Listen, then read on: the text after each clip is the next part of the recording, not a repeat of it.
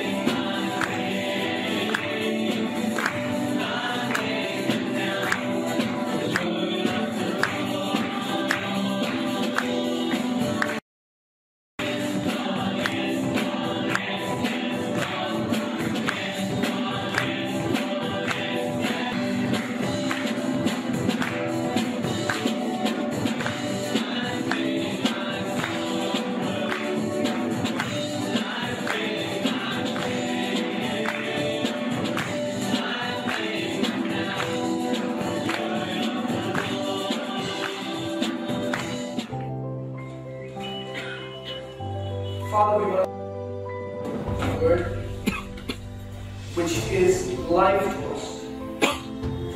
We want to thank you for your word which is alive and active. We want to thank you for your word which became flesh in our lives. Lord, we pray today that once again, as your people who seek your word, who seek to live by your word, here to listen to your word, I pray that you will minister to them. Lord, I pray that every need might be met, every single thing that they're seeking for God. In Jesus' name we pray. Amen. Okay, that's the name of our youth group called Judah. The Sceptre shall not depart from Judah. This program is named Sceptre because it's the scepter that a king rules over a nation or a land or over a people. And we have Jesus as our King of Kings and the Lord of Lords. This evening we present the Lord Jesus Christ as a ruler over the city of God. As a king who wants to take authority over people. Not only that, not only the ownership, but also the authority over your lives. So that he may say, you know, you're mine, and I want to rule over your lives. You get what I'm saying? You know how a king rules, right? Okay, let's start off with the very words of Jesus. It says, repent, for the kingdom of God is at hand. Throughout Jesus Christ in the ministry for 3 years, he preached about something called as the kingdom. Amen? Can you repeat that once again? Kingdom. It was the kingdom that Jesus preached throughout. It was the kingship of God the Father. It was the rule of God as a king over the hearts of the people and over the lives of the people. And now his ministry begins his ministry saying that repent, for the kingdom of God is at hand. But the rule of God or the power of God or the strength of God or the might of God shall rule over your lives. Before that, there was one necessary thing that you have to do, that was repentance. You know, today out in the world, the place where I'm working, or anywhere, if you take it into consideration, people are not bothered about sin. First of all, they don't believe that there is sin. There is sin. Only if you believe that sin is your power. That sin is a man. It's personified like a giant which can come and destroy lives. Amen? But people out in the world have forgotten that sin exists. You know that the beautiful thing that they say, not me, they say, anything you do, they say, so what? You heard this stuff in the world happening right now? So what? Whatever you do, they say, so what? Jesus came down on the cross for you, so what? You understand, right? It's something like that. So repentance is the key, or repentance is the primary thing that you need to even look into the kingdom of God, or even peep into the kingdom of God. Amen? Can we move that scripture? Luke 24 verse 48 to 49. How many of you have got your Bibles here? We have over 400 Bibles. We expect around 600 people to come here. So we thought don't be distributed. Can you keep the Bibles up? Some of the Bibles are at least for the New Testament.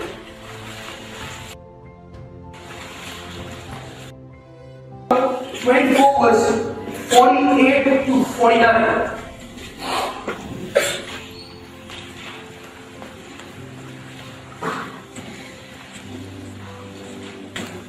Began a small village called Jerusalem or Bethlehem. He just started off in that place. Follow the Lord Jesus Christ especially. They will come against you and tell you, Jesus could have been a savior for that particular place, or for that set of people, of that people. God pre-planned or predestined that Jesus had to be the savior for the entire human race. How many people believe in this? How many people believe in this? Amen? For the entire human race. It's not just for the people of Israel. If a small product is created in India, and if this product is taking, it would be promoted all around the world, isn't it? Yes. You create something and something is getting popular, it's because it's giving you a solution. But God had a solution in His mind. It was through a strategy that He worked. Can you see the Bibles? Is it too light? Okay, let's move to Luke 24 verse 46 onwards. And then He said to them, thus it is written, and thus it was necessary for the Messiah to suffer, raise from the dead the third day, and that repentance and remission of sins should be preached in His name to all nations, beginning at Jerusalem. And you are the witnesses of these things. So the very idea behind Jesus Christ coming, preaching the word of God, or giving you a new life, or whatever it is, it all begins right out there, the first. Now, repent is something not forgetting your sin or keeping your past away or saying forget it, it's not going to come back to me. No, it's going back to Him, taking it in your hand, dealing it and saying this will not come back to me again because I have put it away. Amen? Can you hear me? I want some responses. Amen? Please. I get edified with them. Please. Okay? You have to. Out you go. You will not come back into my life. And that's what it is. Amen? Okay. Now this is what is the kingdom of God.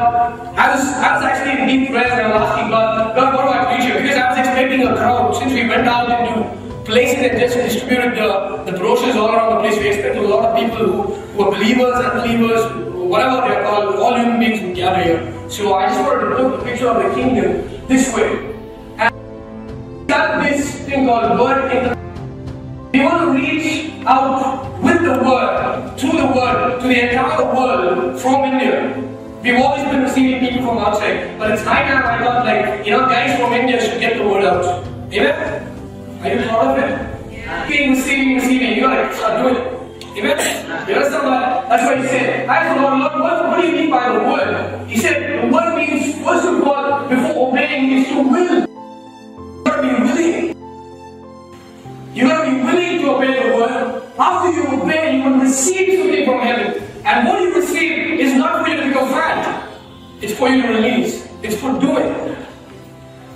It's for doing. You gotta move into action. That's what the Holy Spirit wants.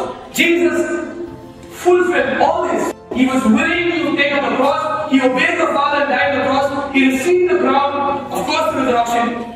And now he's still living with us. Amen? That's the word. It's willing, obeying, receiving, and doing.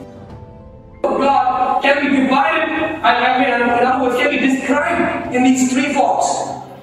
One would be this. Everybody can hear me, right? Is that all of the matter? Okay. The first thing is the strategy. God set a strategy for the entire human race. People try to do various things to get out of which is not right, which they feel guilty or whatever they feel. They want to get rid of it. But there's no way. Chapter 3 verse 16. All that you got to do with the strategy is two things. One, you got to be willing to accept it, and you got to be obeying it. Just two things. You got to be willing and obeying. What God? Are these words very straight from God?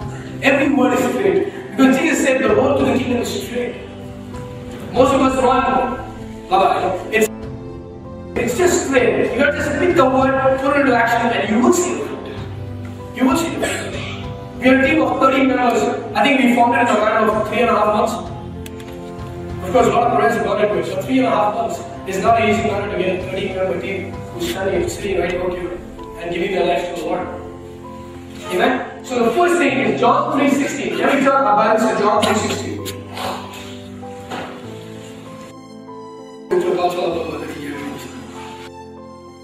Everybody knows it. Everybody knows it in India, it'll be awesome. Maybe you know it. John 3:16.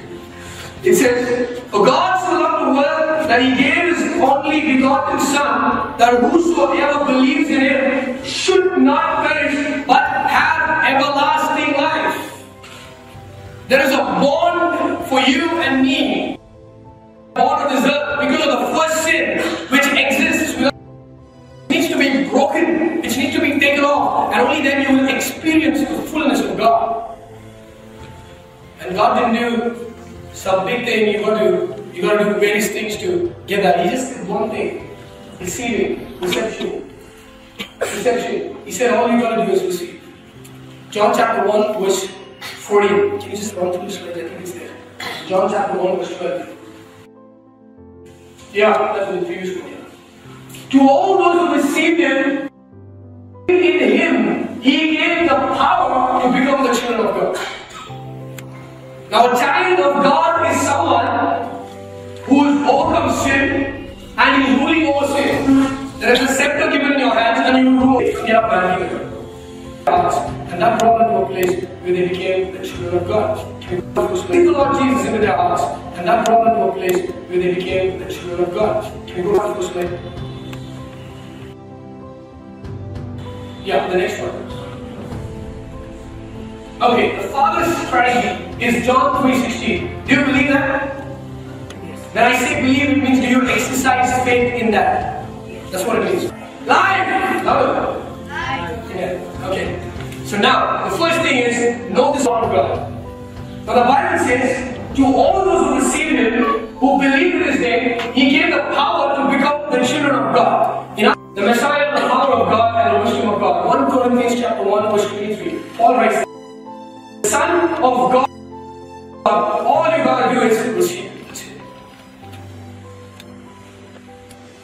All you gotta do is receive it. And how do you get to that place? The first word we saw, repent. Repent. You know what keeps hitting you on the repent. Now repentance is a very painful process, it's not easy. It's a very painful process. It goes on for a day, 2 months, years. If you have loaded bags which are in.